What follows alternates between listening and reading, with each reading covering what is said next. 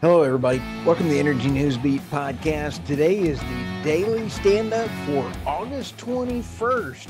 Hang on. We got some stories today. China's coal production surges to meet energy demands. Fed confronts up to 1 million job losses vanishing in revision. Holy smokes, they cannot keep their numbers straight. Harris Walz are oblivious that the U.S. economy cannot exist without crude oil. Holy smokes.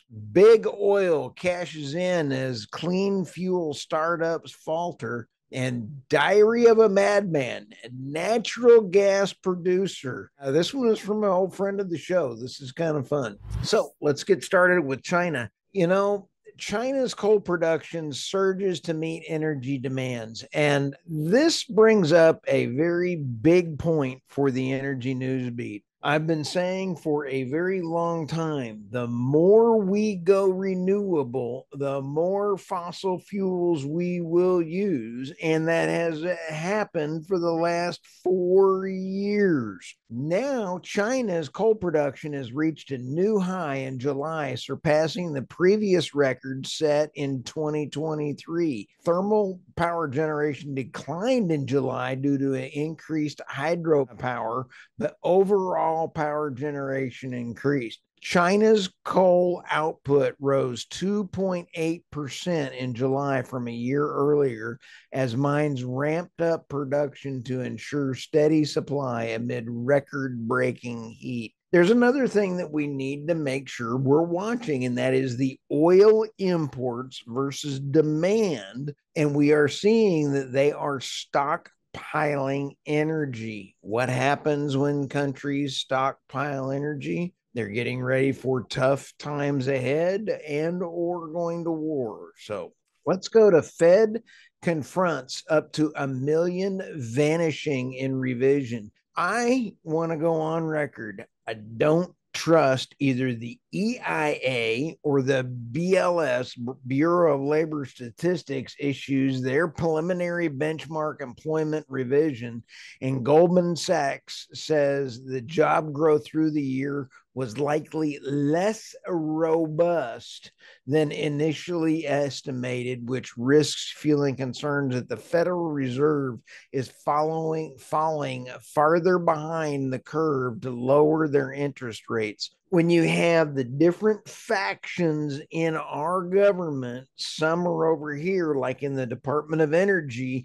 falsifying numbers to make the gasoline and diesel numbers appear better, so they appear to impact the market. And it when time to come around and get the tally book out, the numbers are going to go bad and they will eventually get corrected. Wednesday to show payroll through the year. March was at least 600,000 weaker than currently estimated. This is really disgusting. Goldman Sachs indicates it could be as large as 1 million, but JP Morgan and Chase see that it could be around 360,000. So government agencies, we do not trust you. Please get your act together. And everybody, vote as if your life depends on it coming up. It does. Harris and Walz are oblivious to the U.S. economy that cannot exist with crude oil. Hey, this is from a friend of the show, Ronald Stein. He is a great author, got his books all sitting right around here. And I'll tell you what, this is pretty crazy. When you sit back and take a look, I did ask X to create the cover photo for this and said it was created with X Grok, created a picture looking at Kamala Harris and Tim Walz walking down the street from a Google Street View with windmills and solar panels. Did a pretty good job, except they're kind of holding hands walking down the road skipping. So I didn't add that part in there. But let's go to the story. Neither VP Kamala Harris nor Governor Tim Walz are cognizant of the parts of the spacecraft EVs for more than 50,000 merchant ships, more than 20,000 commercial aircraft, more than 50,000 military aircraft, 23,000 airplanes, and 33 million pleasure boats are made from the products of oil. Made from the products of oil. See, wind and solar only make electricity. Oil and natural gas have byproducts that funnel our economy. There is a significant difference. I'm all in on saving the planet, but let's do it by saving the planet with the least amount of impact on the environment. And that's not through 100% solar and wind. So we've got to produce the lowest kilowatt per hour with the least amount of impact on the environment. And they do not know what they're talking about on this. So it's an excellent article from Ronald Stein. Thank you very much. Let's head over to big oil cashes in as clean fuel startups falter. There's some big ones in here. The Inflation Reduction Act, the IRA, was supposed to accelerate the transition from petroleum-based fuels to what the act termed cleaner transportation fuels. The IRA provided billions of dollars in tax credits and direct subsidies to encourage private industry to move forward with so-called cleaner, catch-all term, calling liquid hydrogen, biodiesel, ethanol, and renewable natural gas, RNG, new fuels to help the country meet its climate goals. Let me make this very clear. There is a difference between a biofuel and a renewable natural gas. A renewable natural gas, I'm all in. Let's take the methane that's building up in the landfills of this country and use that to turn that into electricity. Yay, that is renewable natural gas. But when you take a look at the Inflation Reduction Act and biofuels, why are we creating ethanol when ethanol takes more energy to create? It's worse on the engines, and it is absolutely cause less, you get less miles per gallon on it. It increases the cost, and it does not get you any good things at all. So let's take a look at the nomenclature. Facts and physics matter in energy, and fiscal responsibility matters even more.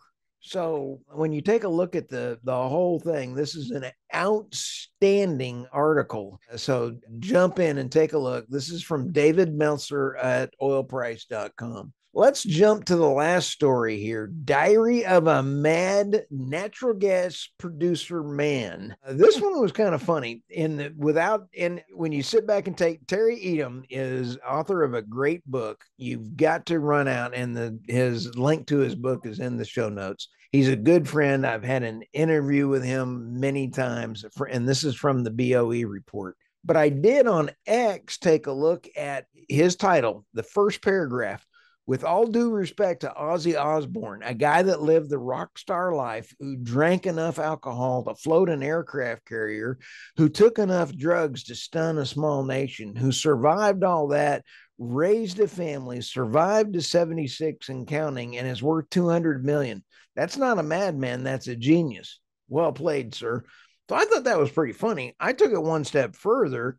And Terry, I went out to X and went to Grok, and I said, create a picture on the floor of an oil derrick working, and Ozzy Osbourne is the oil rig hand. And that's not a bad picture. Well done, Elon and Grok. I thought that was a pretty good picture, cover story. But as we dive into this one, you take a look at what industry would you consider producers accelerate production at such a rapid clip while simultaneously driving prices into the toilet.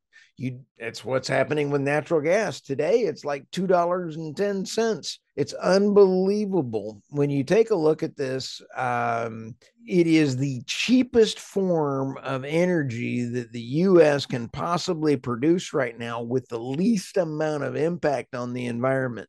when you take a look at the technologies of fracking improvements over the first wave of growth, but don't completely explain the steepest part, when you take a look over the 4 year, the U.S. added 27 BCF per day, which is about 1.5 times Canada's entire output, while the prices fell from about $3 to $2. That's the sort of annex the guy like Warren Buffett would like. But when we sit back and take a look, whatever, something will come of this out of the blue to send the gas market into more spasms. In a year, gas prices will probably be 50 cents or $12, or maybe both in one day.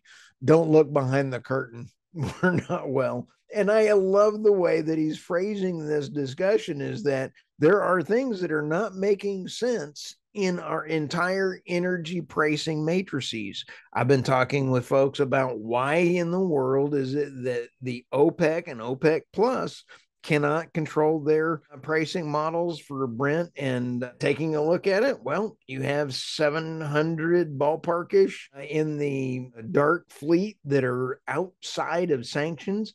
How much of those 700 tankers are running around the world buying and selling oil that is outside of the OPEC and OPEC Plus pricing matrices that's normal?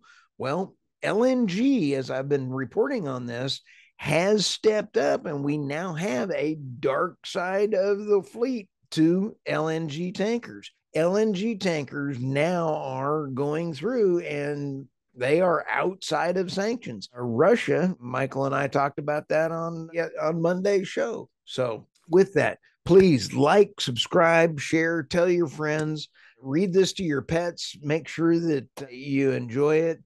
But also, if you are buying and selling oil and gas, or buying and selling oil and gas assets, shoot us a note, send it to Energy Newsbeat /energynewsbeat.co/trading desk, and I will get you in touch with the right folks there. Look forward to visiting with you, and have an absolutely wonderful day. Talk to you all soon.